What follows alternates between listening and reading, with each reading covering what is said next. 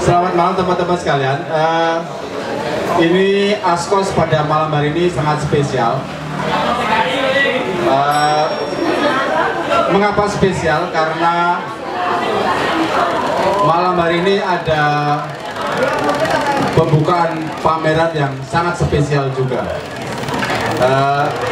I tell you who can speak bahasa Indonesia. Event this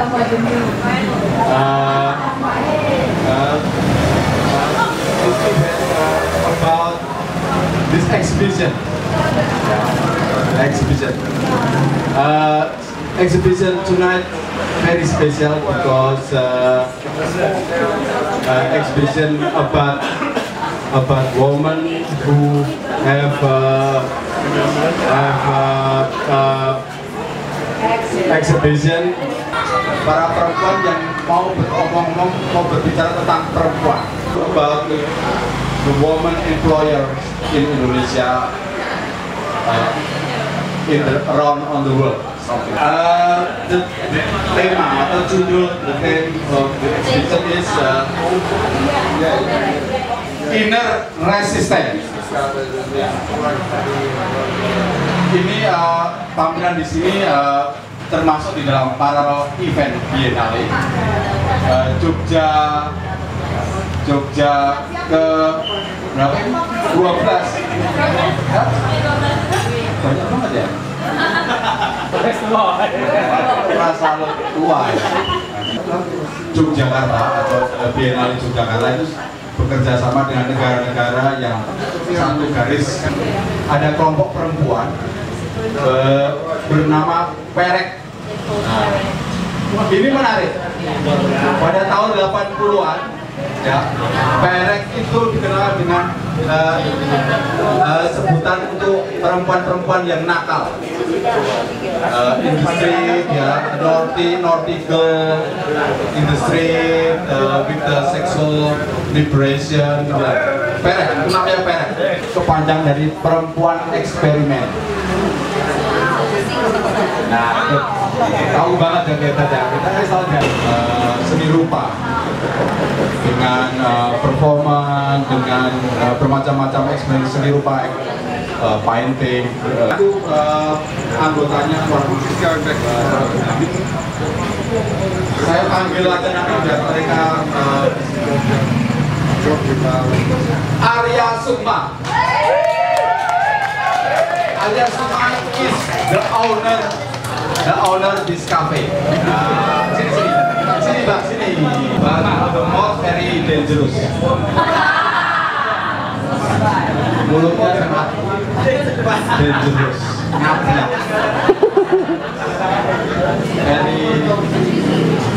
Dua, Leliana Kurniawati.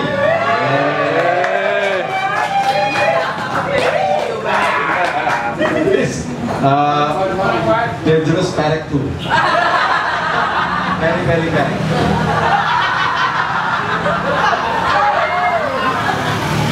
Pangker Perek.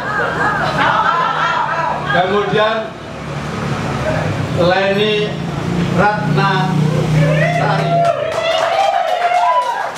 Ini adalah the old school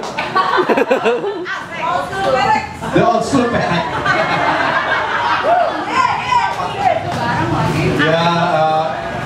Dia Perek yang paling sepuh lah.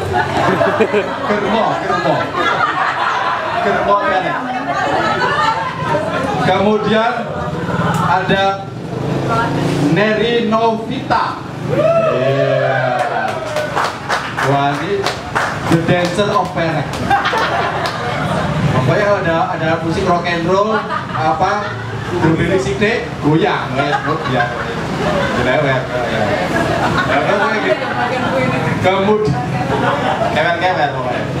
Kemudian My Zenaivita. Absen. Halo. Oke. Wah, tambah gede banget. Vita sedang absen kan. Nah, kemudian ada Karina Rosvita. Wih. The master fermentation of salak.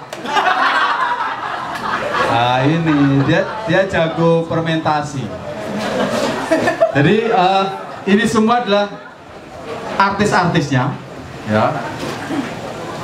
Kemudian jadi ini ada mereka ini pada malam hari ini pameran di sini, pembukaan di sini.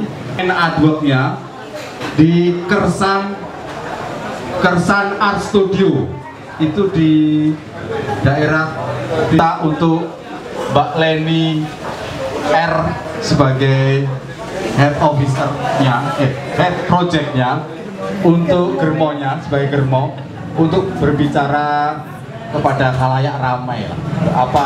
Apa yang mau diomongkan pada pameran kali ini? Sebelumnya terima kasih buat tentunya seniman, seniwati, dan tentunya untuk panitia Parallel Events pada empuk-empuk kami itu ya, Dita, Fajar, Pusen, itu luar biasa, mereka sangat mentoring kami untuk bisa menjadi sebuah teamwork yang luar biasa, karena mereka juga menyelesaikan satu masalah-masalah yang kadang kita alami, ya, baik secara konsep dan sebagainya. Dan di project Inner Resistance ini kita akan bicara di main venue itu lebih pada bagaimana perasaan tenaga kerja Indonesia yang jauh ada di negara Arab, ya, di mana mereka sangat beda budaya, beda bahasa, bahkan dengan perbedaan tempat, tapi mereka cukup bertahan. Mereka bertahan yang luar biasa untuk jihad pada keluarganya di sistem ekonomi, seperti untuk anaknya sekolah, atau membeli land, atau membeli kebun, sawah, dan sebagainya. Di sini mungkin udah sering sekali kalau bicara tentang TKI atau apa, biarkanlah media yang bicara tentang kekerasan, kekejaman, dan sebagainya, tapi karena kita semuanya seniwati, jadi kita akan lebih bermain pada perasaan sebagai seniwati untuk berbicara terhadap TKW. So for all the audience, thank you very much. Maybe you are really difficult to understand in Indonesian, so I try to make a short word about our project. Our project is called Inner Resistance. Inner Resistance is a project of an artist group we call Perek. Perek is an experimental woman who are part of Parallel Events BJXII Yogyakarta 12 Equator Crash 2. And we Inner Resistance is rise about documenting research, and we will through exhibition who will display about migrant workers. So please, if you really want to understand about migrant workers, Indonesia, in Arab Saudi and around that country, please come to Kersan Art Studio tomorrow around 7:30. So hopefully you will be understand what's the meaning of inner resistance. Only this we can talk about the migrant workers. So hopefully they really safe and they back really be healthy and back to the family. And thank you very much. I think maybe another friends want to talk about this. So yeah, that's it. So terima kasih banget untuk semuanya. Thank you very much. Hopefully you enjoyed our exhibition and our display, or maybe just a little bit. In that drawing is Leliana artwork. That drawing in the green wall and in the behind us. And Arya Sukma, maybe you see, it's very beautiful. It's very beautiful. Thank you. And my artwork is in the corners. With the woman in prison, it's very sexy, and I called life is beautiful. So hopefully migrant workers in prison still keep their life is beautiful and back to Indonesia. And this is my artwork too. We called kerudung, yeah. It's like hijab. So but pink hijab. So it's not stress, yeah. Pink is lovely, it's nice, not black, yeah. Thank you.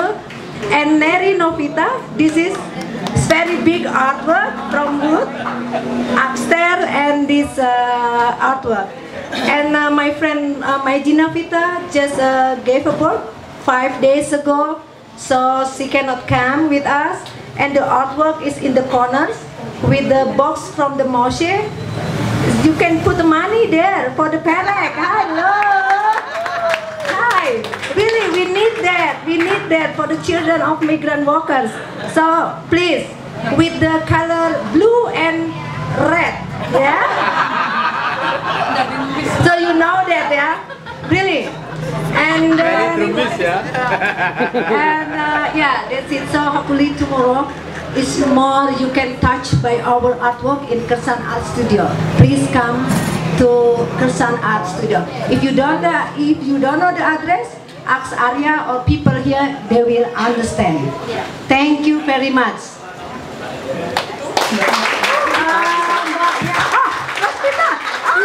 Sorry. Vita is a postcard. Yeah. Di sana. There is with the hijab in the red hijab. So without face. Yeah. So tomorrow there is a really nice artwork. So you will see. It's big and beautiful. So thank you very much. Yeah. I don't want to talk too much because if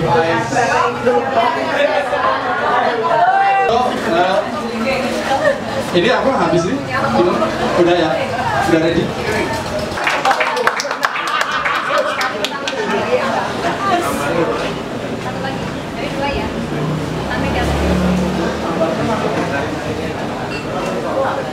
Satu lagi.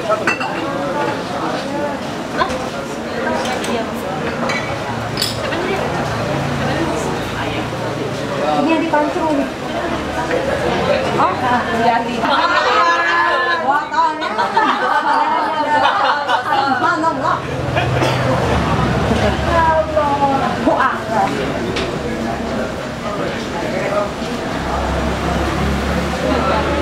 Ini langsung riset.